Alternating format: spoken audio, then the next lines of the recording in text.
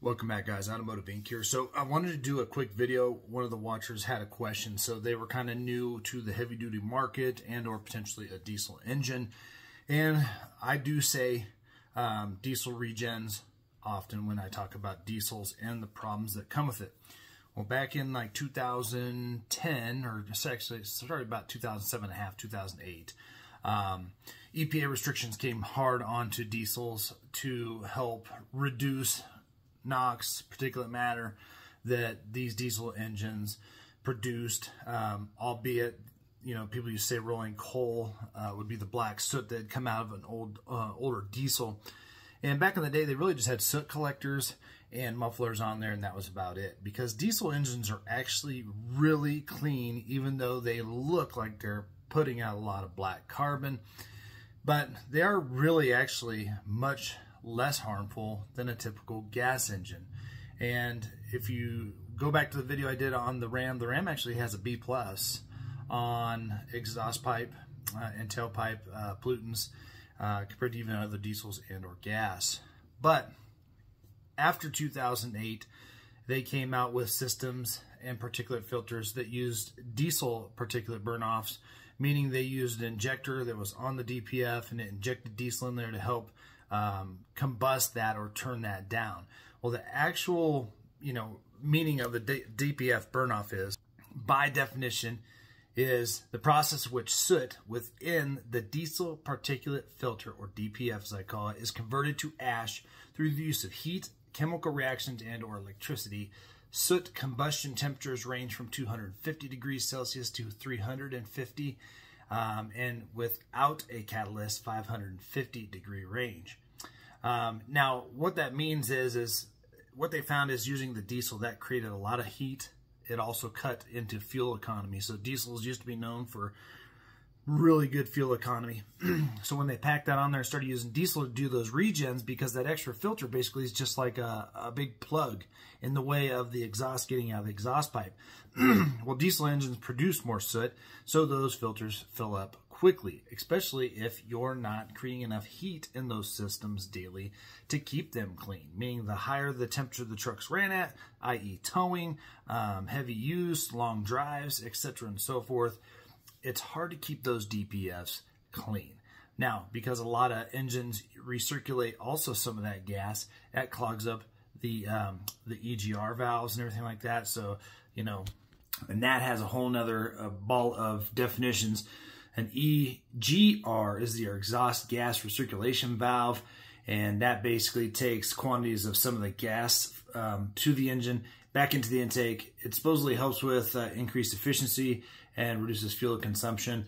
It seems to just make a mess more than it does good, and back in the day, most engines didn't have this on there. So you have all these extra components on a diesel engine that say a gas engine might have an EGR, but it may not have certain other things, depending on how the engines and everything are built. But at the end of the day, these diesel engines, it really was the death of the modern diesel engine.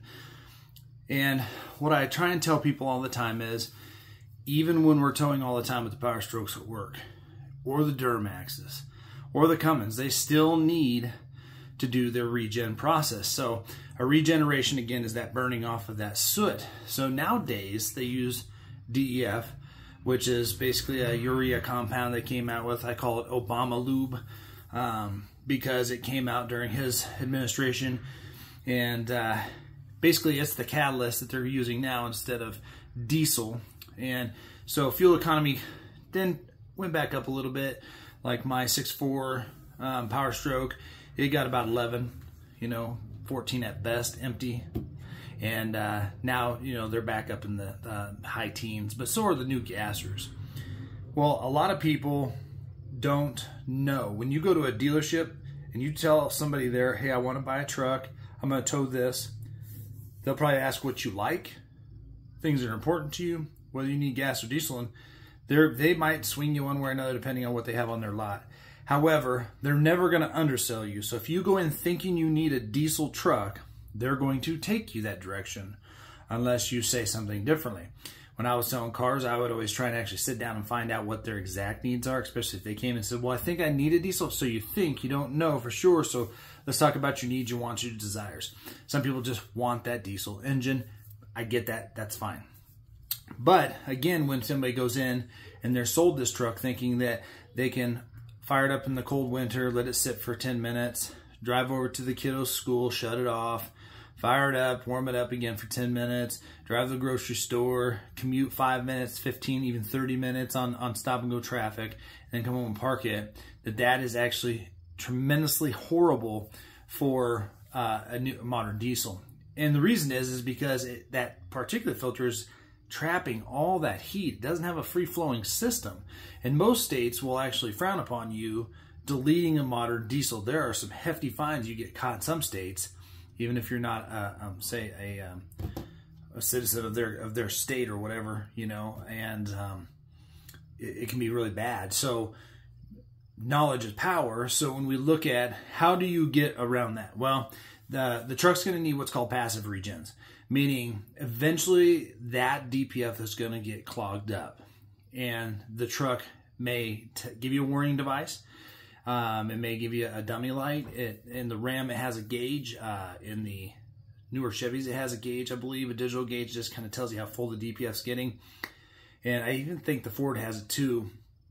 And what that means is, because my 08 6.4 would tell you, regen required. Now, here's where people go wrong.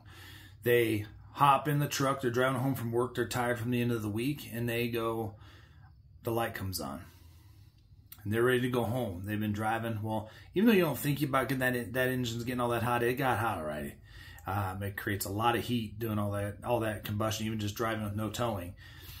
And you don't drive it when it says it needs regen and go home and park it. All that heat is trapped. So what that does is it's stuck in the turbo, it's stuck in the pipes, it's stuck in the soot collector, or the DPF, if you will, and it just causes a mess of things. And after a while, that will destroy your systems. All that heat, contraction, expansion, everything like that breaks down all of these components. So the only way to get around it, and I had no problems with dilution on my 6.4 Power Stroke, one of the worst alleged Power Strokes ever, was if you didn't do the regens, then it would eventually dilute the oil, because again, some of that stuff's being regurgitated back into the system, and it's bad. And I just didn't ever have the issue because it was a pain in the ass. But I hopped in, drove the truck home, my 20-minute drive, and most of the time that truck only towed anyway. But once I started using it for just commuting, which is only for about a month or so, it needed a regen about every 3 or 4 days. So it was enough to clog it up. Now, you may not need that many on, say, a 22 versus an 08. However, my 13 LML diesel needed it. My L5P Gen 1 needed it, which is a 21. My Power Stroke 21 needed it. My 16 Cummins really didn't have that many issues on it. That issue 13 and 12. Like I said, I think the Cummins engine has got that issue figured out better than others. Not saying it doesn't need it. But what will happen is the passive regens will come on. The truck will either let you know or it'll just start doing it on its own. Usually it'll say that DPF is clean, DPF is full. I mean, all the way back in 08, it was able to tell you.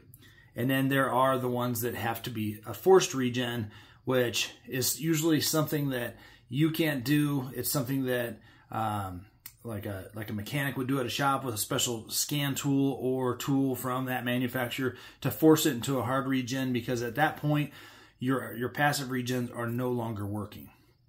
So if you're looking at a truck after 2010-ish for most of them, DEF fluid is what you're going to be. That is, like I said, a urea-based compound. It's like ammonia, is what it smells like.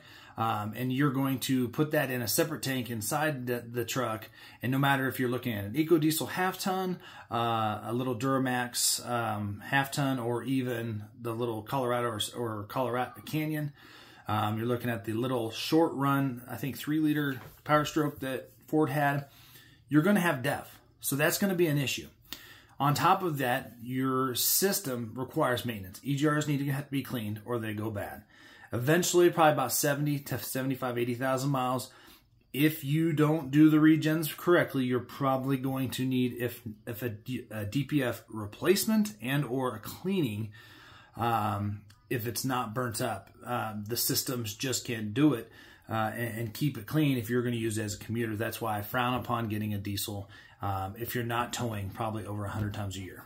Just saying. I mean, I tow a lot, and I still would choose a gas over that because of the issues. Now, we did just introduce a new Cummins to the channel, and we are going to keep monitoring that because I know a lot of people are still like, it's not that big of a deal, it's not that big of a deal, it's not that big of a deal. I am 600 miles in, and I need a regen today.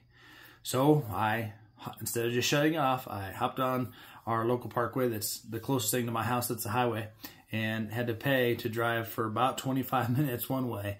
And again, that was, you know, no towing, just commuting. And I took a 200-mile trip on that truck. So we're already getting into that issue. Those parts are very expensive, so just keep that in mind. A DPF and EGR, everything like that, if you had to replace them, you're talking in the thousands. If you get caught with all that crap taken off, you're talking tens of thousands. And over the life of your truck, you know, when it comes to DEF fluid, you're probably not going to use as much as you think. However, once you open a jug of it, you never keep it around. Once it says it needs to be filled, you get a jug, you fill it. I always tell people not to buy DEF fluid from a bulk pump. That's more for semis that have massive tanks and burn through this stuff all the time. Most pickups aren't going to burn through it quick enough. So usually once you open a tub of it, if you fill it up and don't use it, you're going to need to find a place to dispose of it, because what that'll do is start putting crystalline stuff on there as the water part of that evaporates. And then that stuff, if you do that, will be then dumped into your DEF tank. And then eventually, like I had with my LML, my 13 LML, where it shut down and went into limp mode because it said poor DEF quality. So there are so many parts to this whole equation when it comes to diesel, but basically regen is your cars produce pollutants, and in a diesel, it's going through the system. It's then going through the catalytic converter, then it's heading down to the diesel particulate filter, where it just starts basically sandbagging all of that soot that's coming through the system. And if you produce enough heat, some of that will pass and go through, and you won't see it at the exhaust pipe. That's why exhaust pipes are super clean looking now, versus the days of old, they look like black soot all over that.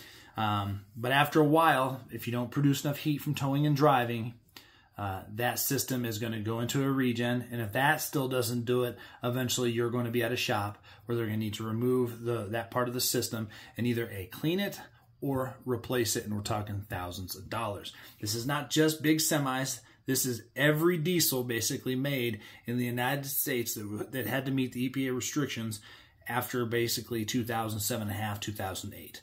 So again, there are great benefits to modern diesel engines. However, with the way gas engines have moved up and their abilities to get good fuel economy, put out tons of horsepower, and most people aren't really towing as much as they used to in weight, size, yes, but not weight.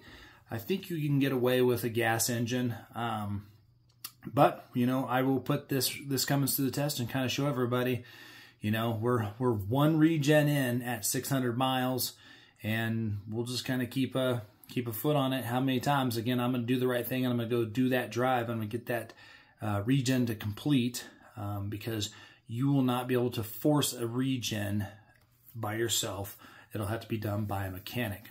So I hope that helps everybody when it comes to it. Again, there's not really any, there's all kinds of diagrams on the internet, but they're not always necessarily exactly the same as your specific vehicle. So I just wanted to do a video on that, what that kind of means, what kind of responsibility comes with that, and you just have to be ready for it. But I will tell you this much: if you maintain a diesel, you do the regens as the truck needs, and just take good care not to shut it down with heat in it. Again, once even if it's not doing a regen, you're doing towing, that turbo's been spooling a lot and doing a lot of work. Come back. If it's been towing a lot, let it sit for a couple minutes in the drive before you shut it off. If it's been towing for 3 hours, let it sit for 10 minutes until it cools off. If you just drove across town, give it 20-30 seconds before you shut it off.